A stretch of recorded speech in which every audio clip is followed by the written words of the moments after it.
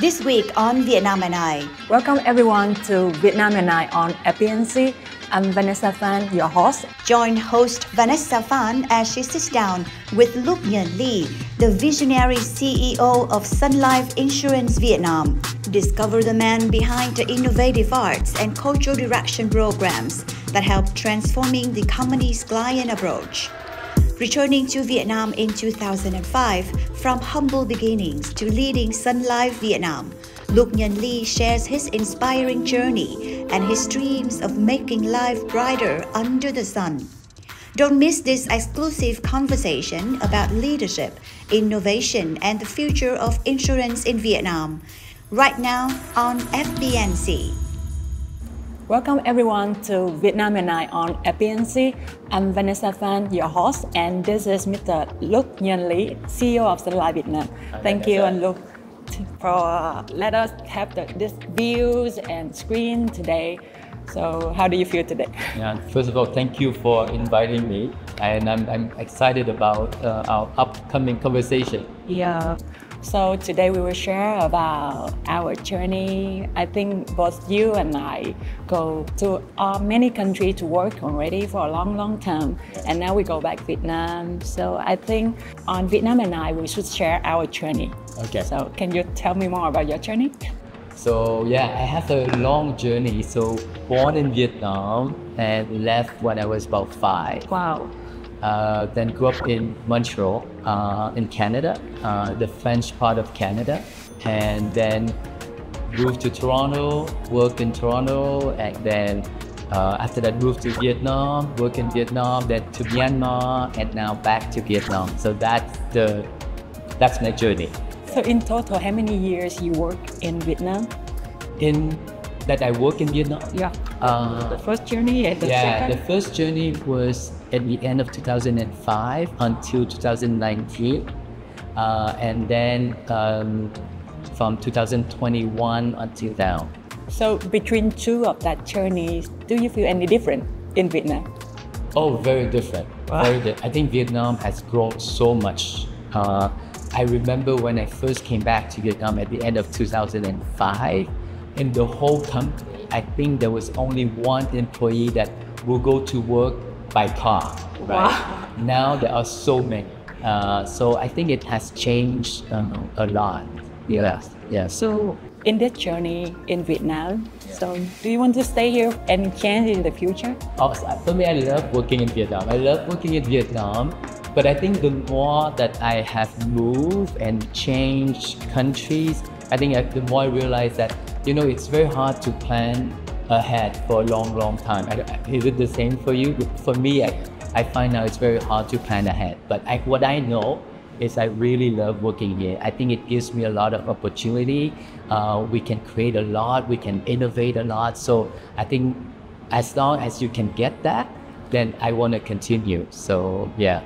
I think life is a lot of journeys, and we never know which journey will come, right? Yeah. And just experience, enjoy everything, and just go with the flow. Go with the flow. Yeah. So I want to ask that for me, I also work in other country for many years and go back to Vietnam, and I feel like there is a lot of emotion in myself. I feel like I want to do many new things in Vietnam because we can see many developed countries can have different life, different working styles. And how about your feeling? And do you have any business to do in Vietnam when you come back Vietnam this journey?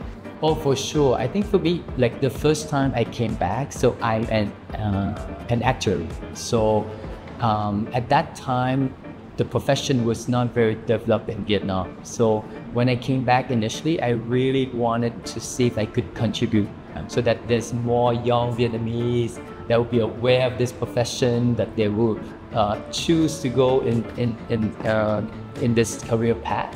And so, I spent time trying to create some sort of an association for actuarial students, sharing about the career path. And I remember like at the beginning when we would gather as a profession, we will only be like maybe 5 or 10 people. Wow. But now there are like several hundreds when we have our gathering. Now it's in a big hotel as any other big profession. So I'm very happy with that. So I think for me initially, that's what I wanted to do as my main contribution into Vietnam with this profession. Yeah. I see. So I think you have a big passion to grow up the insurance market in Vietnam, right? Yeah. So from your point of view, you work in Canada, Myanmar, and Vietnam. So how about your overview of Vietnam insurance market? Is there many rooms for us to grow up fast or slow in the future? I think there's so much room. And I think that's the reason why most of us are here in Vietnam, is because there's so much opportunities, especially in the life insurance industry. We already have, like, over the years, like the industry is about 25 years old now for the foreign insurance company here, and we have over 10 million Vietnamese that are covered, that do have the insurance coverage. So that's a big number. Of course, the whole population is 100 million. So that means there's 90 more million people that are ready and soon to have the coverage. So a lot of opportunities. I see. So can you give me a quick compare between Vietnam and Myanmar? Is that different in the way we think about insurance? Yeah, I'm curious. Yeah, it's so when I went to Myanmar, it was very new. The life insurance industry in Myanmar was there like the 1960s and stopped until 2019. That's when the foreign insurance companies started coming back into Myanmar. The government gave the license to the foreign company to come in to operate. So it was almost like a whole new beginning for Myanmar in 2019. Whereas for us, it was similar, but in 1999.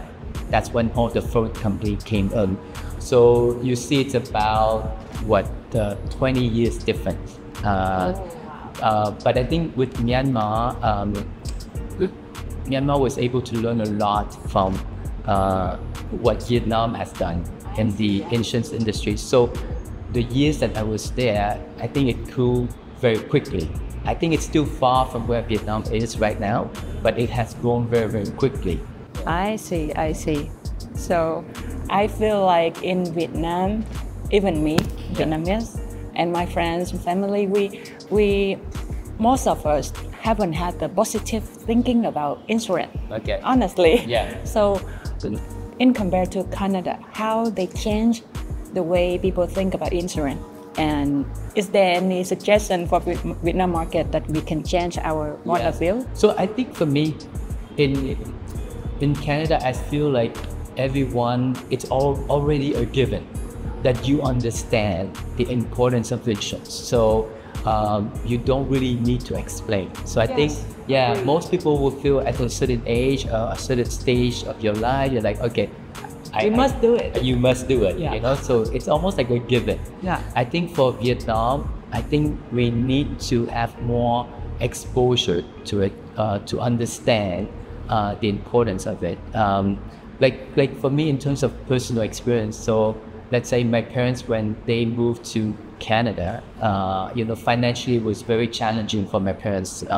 There were 3 of us, my brother and my sister. So it was very tough for my parents to feel comfortable that they could take care of us. So my mom right away went out and bought a life insurance policy.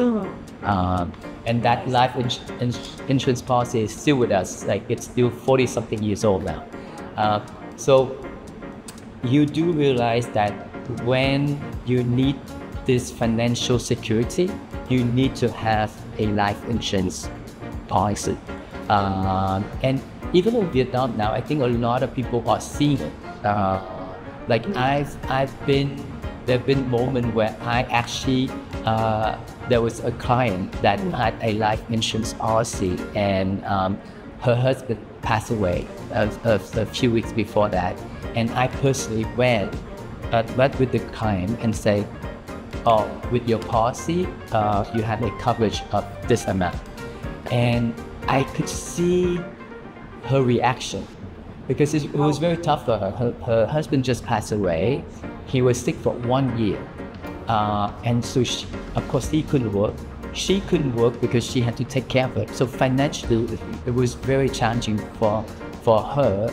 And the day that I met her, she was selling her house because she was having financial issues. She had to move further away in a smaller house. But when we came, we said, look, you have a policy and this is the coverage you have. So they feel relieved. Exactly. So it's saving her financially. And I think that's the role of life insurance. And I think the more people can see that, the more people will see it in the same way as in Canada, that it is a given, you know. When we were younger, like let's say your parents or even your grandparents, they will have this large family, right? Like I know like my parents used to live like in a big house with like my aunts, my uncle, my wife. So you have a big family to support you. So in many ways, that's your insurance. You have your big family to take care of you, right? But nowadays, most of us are living with a couple, or with one kid or two maximum in a house. So it's no longer the concept of the big family that will give you the protection. There is a new concept. Yeah. I can tell you my experience. Yeah. For example, I am the main financing for my family, support parent and brother, sister, something like that. So I will think there is the moment in my life I start to think, what if I have got sick and I cannot earn much money like that? So I think about, is there any solution for that? And that is the moment I think about insurance. Exactly. Yeah. Exactly. In case we have a lot of responsibility in family, we need to think about that. Yeah. And that is number one. And number two, I start to think about insurance when I go traveling a lot. And I love adventures. So it's dangerous and high risk, right? Yeah. So I think about insurance. What if I just go traveling a lot and there's an accident? Yeah. So I need it. Yeah. So I think it will come. They will change the way of thinking, right? And they can change after they finish in the Maslow level. They need the basic need, and then they think about something else. Yeah. But I don't know. I think actually life insurance is part of the basic needs, right? Yeah. Because like I told you, when my parents went to Canada, it was very tough financially for us. So we barely had enough money to pay rent, food, and clothing. But my mom went out and got a life insurance policy. So for her, it was part of the basic needs. It's not a luxury. It's something that you need to make sure that you are secure in your life. I see. In Maslow, then level 1 is basic need, and level 3 is safety. Yes. I think insurance on that to save all the basic need in life, and we feel secure in the future. Yeah. Don't worry anymore, right? It's definitely one of the first 2 levels. Yeah. I see. But I'm like you too. Now when I travel, I do the same. You know, when you buy your flight ticket, I always take ticket. Let me get it just to be safe. You know. Even the percentage, the minor percentage, but I think it still have. And you feel so much better after once you have it. Yeah. Yeah. So I think that is really important in life, but maybe we need time. Yeah. Vietnam market need more time. Yeah. So about based on the different country, the way people think about insurance and culture is different. Yeah. So is that affect your way of manage your company like Sun Life?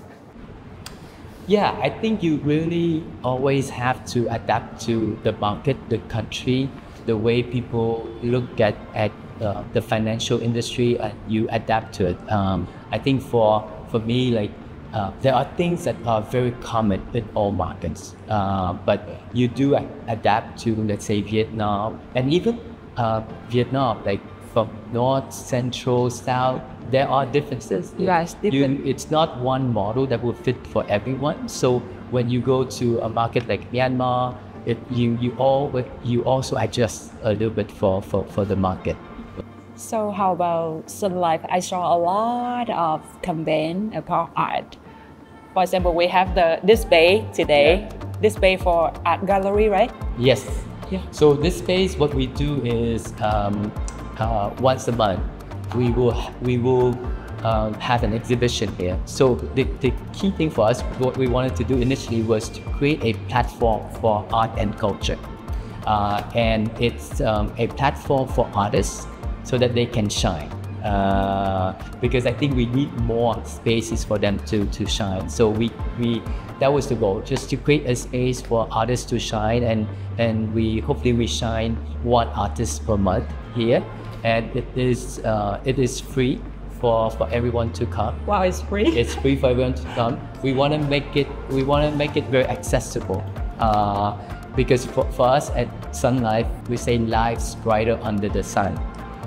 So for us, how do you make your life brighter? So yeah, for sure you gotta be healthy, you gotta be financially secure or protected, but we need more than that to make your life brighter under the sun, right? So for us, I think with arts and culture, it makes your life brighter. So we want to bring that to all Vietnamese in Vietnam, make everyone's life brighter. Yeah. So is that the tip to make everyone change the way they think about life, and also change the way they think about how to secure it and about insurance? Is that right? Yeah. So here at the exhibition, we always want to do something that's creative, that's innovative, a bit independent. But when you come, what we want people to get out of it is they will question things about life, about the meaning of life. When is it enough? What makes you happy? What makes you blue? So always there's a question that hopefully it would initial idea about everything about life, and make people more inspired and agree. Yeah, to make their life brighter. Back to that day, I live in Bangkok. Yeah, there's a lot of art museum there, and in the weekend they go to art museum. Every week they have different decoration. So all people in Thailand, they think about life. The most important thing is happiness. Yeah. Before happiness, we have to be secure about life, financial, same as what you just said. Yeah. So I think in Vietnam, we haven't had many chance, many place, organization to build something like this. So I think I feel admired and feel so thankful. I think that's what we want to do, is just create more of these spaces. And I think there will be many more platforms for arts and culture in Vietnam. Like just in the past few years, you can see there's an energy, there's a need, there's a desire for spaces like this. So I'm very happy that we can have a space like this and to meet so many Vietnamese artists, and I find like they're so talented and very creative, very innovative. So we're very lucky. I think Vietnam, we have so many talents. I see. Okay. I think I will tell all my friends that is free, so you just come and enjoy it. Yeah, just come enjoy it. And we have another space. The other space we call it S space, and what we do is one Friday per month we project a movie, usually a Vietnamese movie. And then we invite either the film director or the actor to come and talk about that movie. So once more, it's the same thing. It's just creating a platform for us to showcase like beautiful movies that were made in Vietnam for everyone to see. Cool. So I think that will impact a lot. Even right now, not many people know it, but in the future, when they start to think about, is there any other thing to enjoy, not club, bar, coffee, drinking. So what else? They will start to think about that. Just create more options. Yes, agree. And I just know that Sun Life also have some program to educate for the children about financial management. Yeah. So is that also one key point that Sun Life will bring the life skill for them, teach them how to solve it and how to prepare for it? Yeah, I think it's easier if you start from the beginning. So I think we've done a few campaigns now with young kids, like 9, 10 years old, so that they start being conscious about it from now. So then in 10 years' time for them, it's a given. Like you were saying, how do we make sure that everyone understands what life insurance is? So this year what we're doing is a financial literacy campaign. Sometimes just like explaining to everyone all the basic terminology of life insurance, like what is a premium, right? Like how many years do you pay it for? Like, so doing short clip, like just 1 minute, 1.5 minute clips that just talks about all these very basic terminology of life insurance. So that everyone understands what life insurance is and what it's not.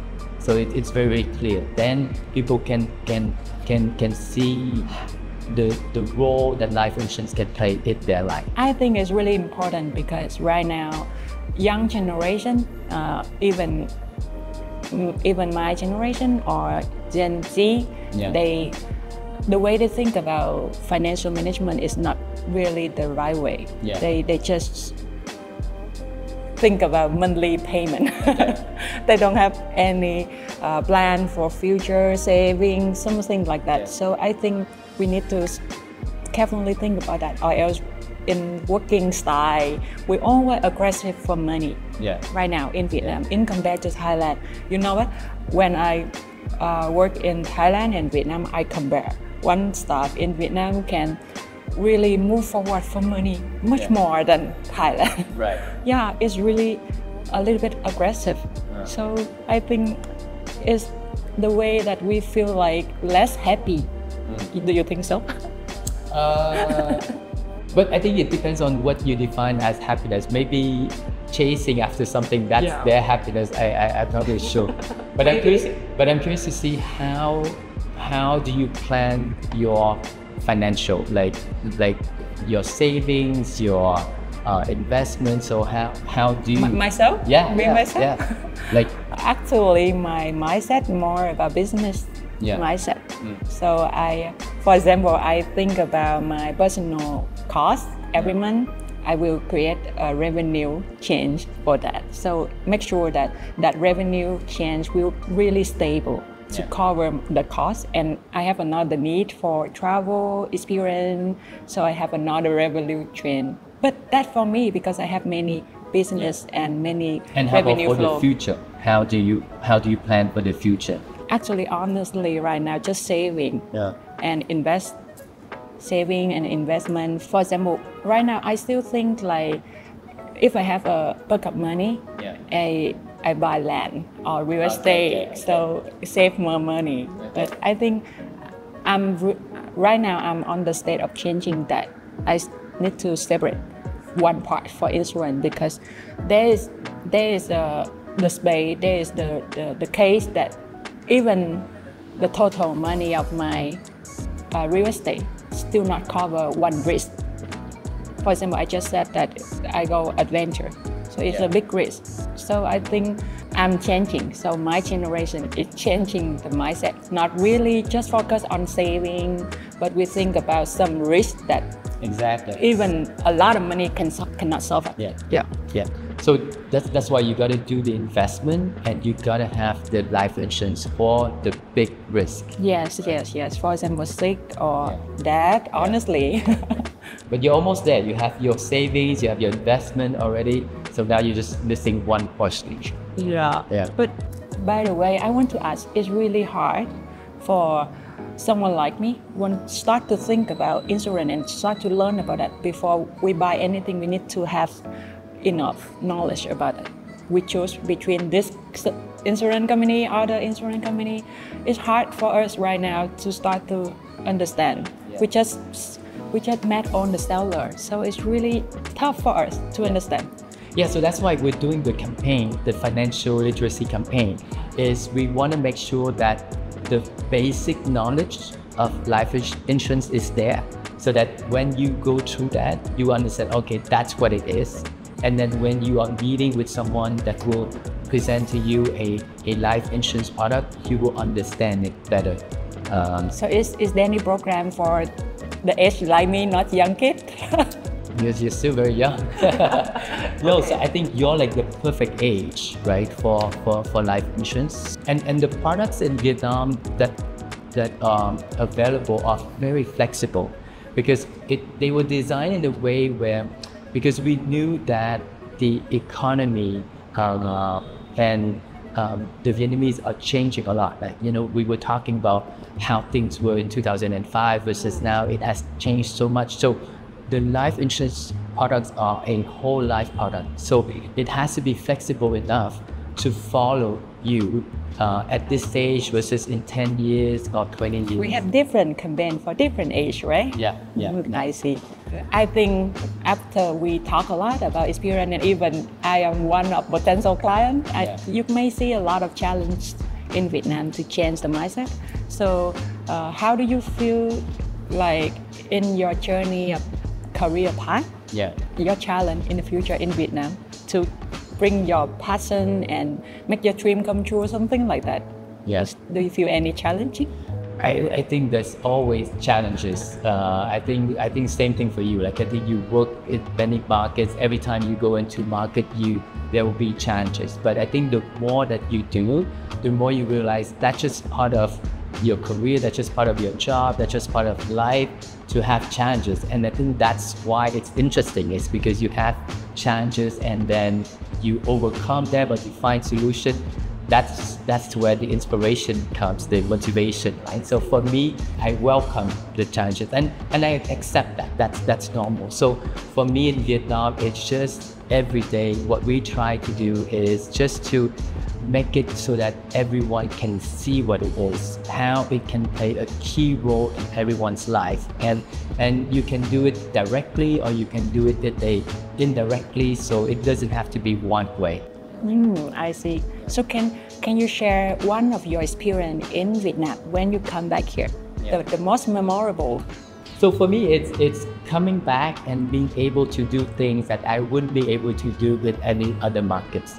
Yeah, like for me, like this space. I see. Yeah, to be able to create a space like this, I think it had to be in Vietnam in order for me to be able to do it. And having a whole team of the right talent to be able to execute it. Like 3 years ago when we came to this space, it was a seafood restaurant, right?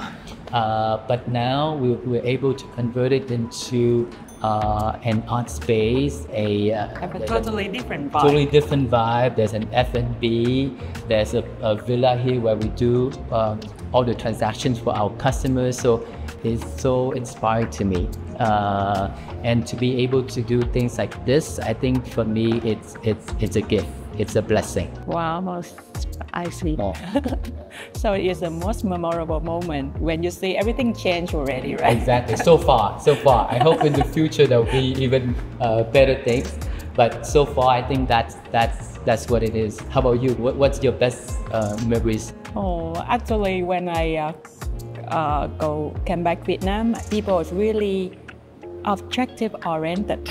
Honestly, and that is the most important thing. If I go networking, go to the event, they will think about, is there any win-win thing we can do together, or else it's really hard for them to make friends. Okay. In Vietnam, that is the most important thing I feel, and it's hard to motivate Vietnam staff. Yeah. So it's really difficult for me.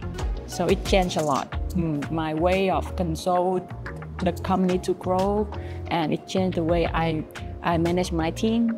Is that change the way you manage your team? And I know that insurance market, staff move between insurance companies really fast. The retention is not high. So how do you face that? I think for me is, I think if we're able to do things that they cannot get anywhere else, that's when people are inspired and stay with the company. Like even for us, like with our sales staff, like we don't just train on sales skills or product knowledge, but we also train about art and culture. So, once a month we'll train who are the most important movie director in the world, and in Vietnam, the most important writers. So I think when you can give things like that, then I think you can inspire them to stay with the company. So for me, it's always about bringing something that they cannot get somewhere else. Agree. Yeah. I do the same thing. Yeah. I think you and I have the same way of thinking in manage the team. Like we give them experience. Yeah. More experience. Yeah. Not only benefit. Yeah. But for my company, I try to teach them how to become same as me. Get all of my experience, all of my tip and framework. Just get it and make it yourself. Yeah. So that you find it does it work? It's really work. Yeah. I have a team for a long time, and now I start to change the mindset of all the leaders. Okay. Back for a long time, they just based on feeling. They decide everything based on feeling. Yeah. But now they need to start to learn how to make it quantitative. Okay. So it's easier for other people understand them. The biggest gap between the leaders and the staff is that they don't understand each other. Don't understand the way of thinking of the boss, right? So I try to... But usually the boss is so nice, right? They just don't know how to explain it. They just don't know how. Yeah. I think in Vietnam right now, everything changing. The way we do business change. We start to think and do in a new way already. So we have the bright future. Do you think so? I think very, very bright. I think I'm very, very excited because sometimes when you want to think about the future, sometimes you just look back. You look back at the last 10 years, how things have changed, how things have evolved. It's much better. Yeah, it just shows, because sometimes when we live in the present, we don't realize how things have changed. But when you look back 10 years ago, where you were, where Vietnam was 10 years ago, then you can see, oh, it has changed a lot. So then it gives you a lot of hope for the next 10 years.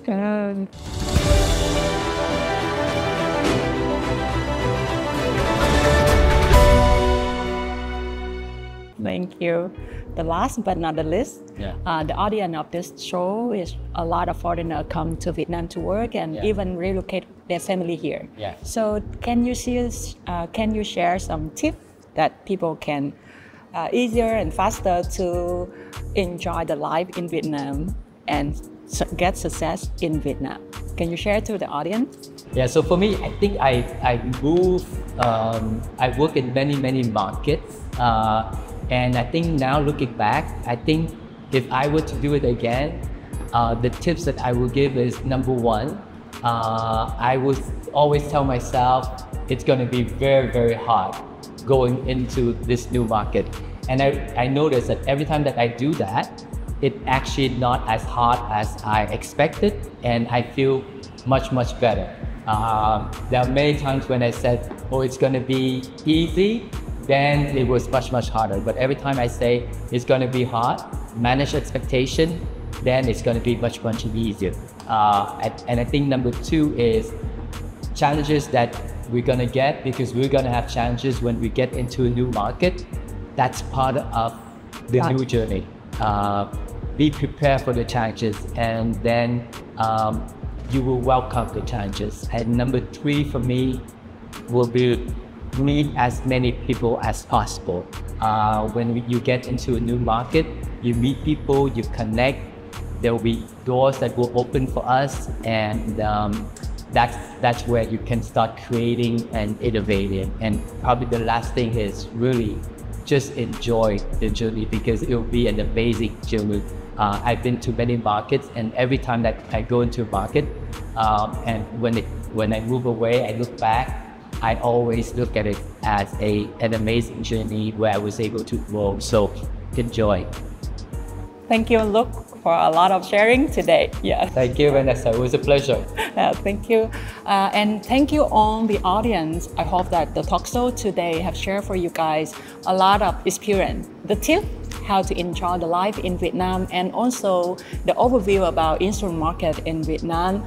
If you like the content, like, share, and subscribe the talk show, the channel. Thank you. See you again.